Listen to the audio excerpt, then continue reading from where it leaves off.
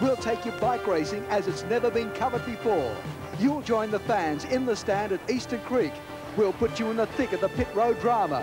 And through the magic of minicam, we'll leg you into the saddle of a Grand Prix machine as the World Championship stars wrestle for pole position. We'll meet a little Aussie bike battler taking on the big guns and check out how he goes in all the action from the 250cc qualifying session.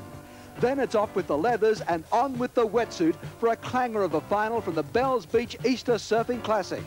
The big bangers of bike racing will blast off the grid in our live coverage of the Australian Superbike Grand Prix. And we'll saddle up at Sandown and Randwick for a 4-race coverage featuring Australasia's finest stayers in the Sydney Cup.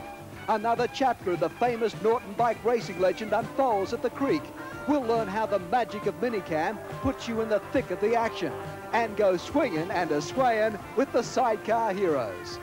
All that. All that. All that. And a whole lot more. The one and only Wide World of Sports. Hello and welcome to our Australian 500cc Grand Prix edition of the Wide World of Sports. Coming to you from Sydney's Eastern Creek. It's going to be a fabulous weekend, and a man who's sorted out all the talent and seeing what's going on, a real expert, Maxy Walker. Yes, we've had a bit of a look around the track, and it's amazing to think in the past 12 months or so, with all the politics that were actually here, Bob Barnard, from those early days of looking at the contours on a map, has made a magnificent track. The riders are happy, the public is starting to stream in, and we're going to have a magnificent afternoon. And the Aussies, more importantly, are doing all right in the 500cc's. Yeah, Doing Gardner and Kevin McGee, it's fantastic to see him.